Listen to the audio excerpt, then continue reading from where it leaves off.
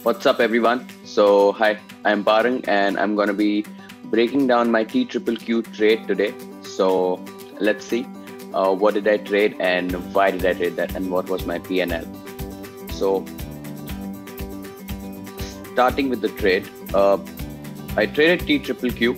So, this is 22nd October, and I traded TQQQ. So, yeah, there was a bit of a lag. So TQQQ $428.50 is what I made. So these are the executions that I did. So TQQQ is a 3 times leveraged ETF of Nasdaq. So it really follows Nasdaq or composite Nasdaq composite. It follows the Nasdaq composite, and it's 3 times leveraged. That means whatever move that Nasdaq has, this particular ETF will move 3 times the movement that has, that's there in Nasdaq. So for example, if Nasdaq moves 1%, this particular ETF will move 3%. So it's just a 3 times leveraged ETF. So I took some puts, and this is the PNL. So this is the $428.50 is the PNL from TQQQ trade. The rest are holding, so just ignore this. These are my executions. So this is 22nd of October. I did a one. So basically, I took 3 contracts. I added some contracts, and I sold them. I basically scaled them out within 15 minutes. And then I again took a trade and scalped 3 contracts. So one contract is 100 shares. So let's jump to the charts and let's see what is the rationale for the trade. So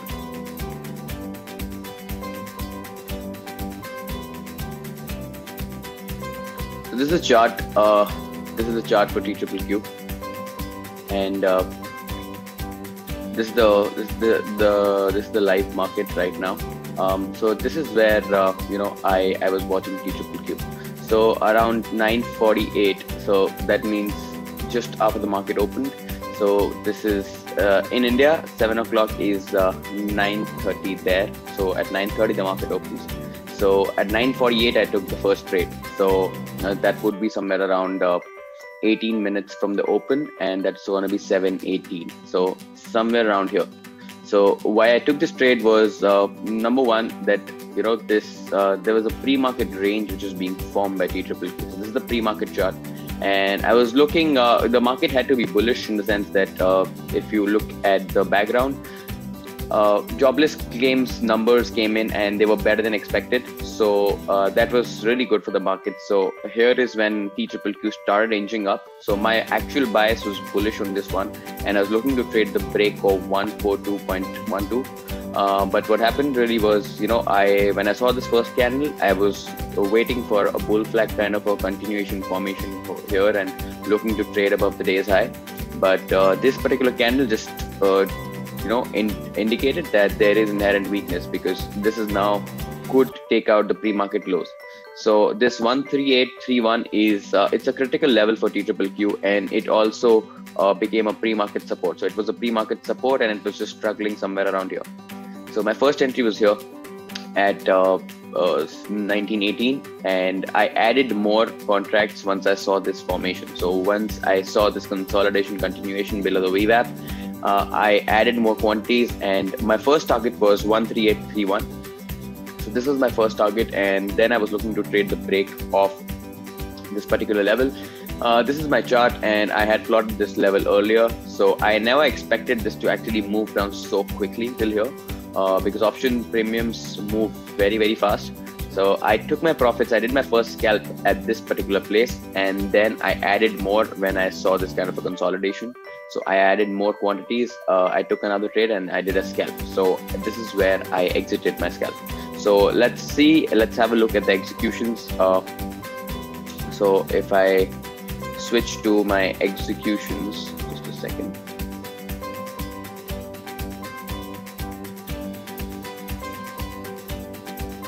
If I switch to the executions part here, so you can see that the first trade that I took was 948 and added just after 40 seconds, and then sold the first part at 10:07 and 10:08. So let's see where are these points in the chart, and let me explain why I did that.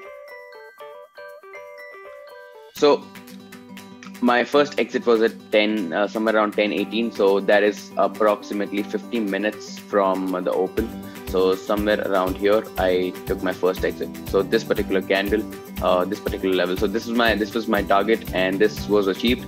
The reason why I exited and I did not hold the trade, I'm an intraday swing positional trader. I usually hold the trade then scalp. But the reason was number one, that there was a bullish candle formation over here, and I saw a lot of bids. I saw this is the level 2. I saw a lot of bids and I saw a lot of green prints right here. So I didn't want to take a chance. I was in handsome gains when it comes to percentage basis, and I took the trade. The next place where I would think to again short it or again buy puts would be a break of this. So I was watching it, and if I switch to my executions again,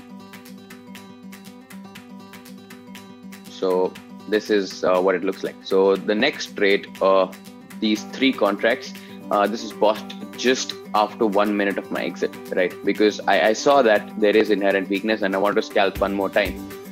So $3.4, so this is $340 per contract. I bought 3 contracts and I sold them at a profit of 45 cents. So that is approximately 15% gains in about 11 or 12 minutes.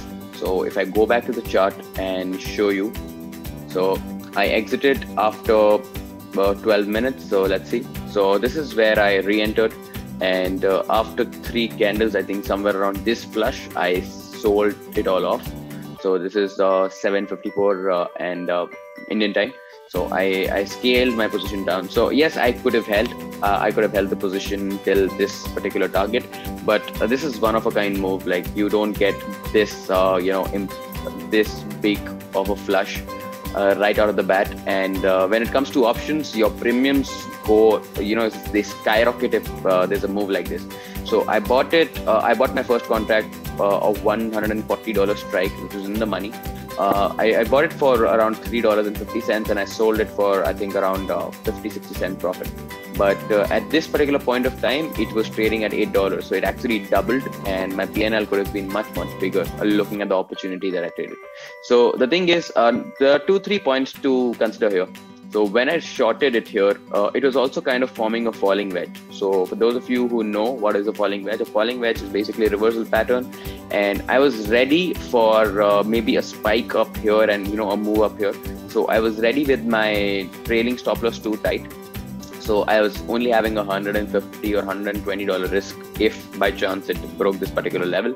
But when I saw that, this wedge pattern was also broken, and it broke with good volumes. So another important thing to consider here is there was constant spike in volume over here, which suggested that this level, because since it has been broken on a closing basis, it has plenty of room to move on the downside.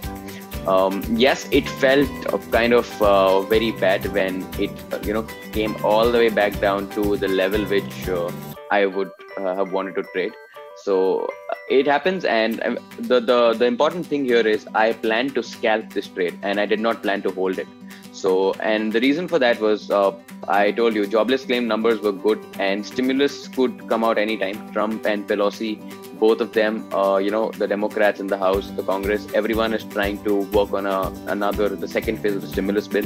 So I didn't want to take any chances, and I saw good price action here, and it worked according to my my thought process, and that's why I scalped it and I went out of it. I did not trade it the second time, so I knew it's going to come at least till here. Like, that's what I anticipated, but I did not trade because I did not want to, at this particular point, the premiums are so high. If I'll be, placing a short trade over here, my risk reward is going to get really jacked. So I did not trade it. Another thought that came into my mind was to trade this reversal right here. So I expected some kind of buying here. So this is a hammer which was formed here, and look at the volume here. So this clearly tells you that there is a good decent buying here, but I was not interested in trading the opposite side of the trade, just for the fact that it has bounced off the support, and this particular candle made a wick, so I was not interested here. So as of now, it again moved to the VWAP, got rejected once, retested it twice, and then again got rejected. So possibly it can even break this particular level right here. And if you look at Dow, S&P, and Nasdaq, all three are in the red right now. And so that's it. That was my trade. And if I just move on to my PNL again.